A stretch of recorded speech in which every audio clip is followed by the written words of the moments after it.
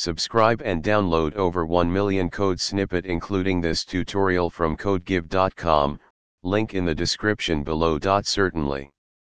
To send automated messages to Microsoft Teams using Python, you can utilize the Microsoft Teams API through the requests library.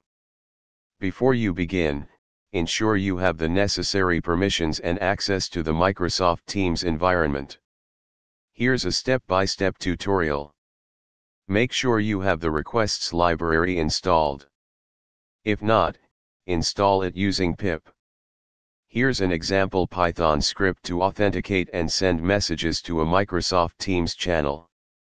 This example demonstrates how to authenticate using Azure AD credentials, generate an access token, and send a message to a Microsoft Teams channel using a webhook URL.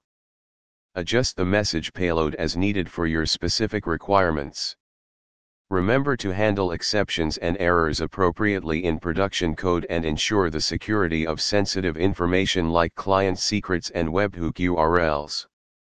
Please note that Microsoft's APIs and authentication mechanisms may change over time, so ensure you refer to the latest Microsoft Teams API documentation for any updates or modifications.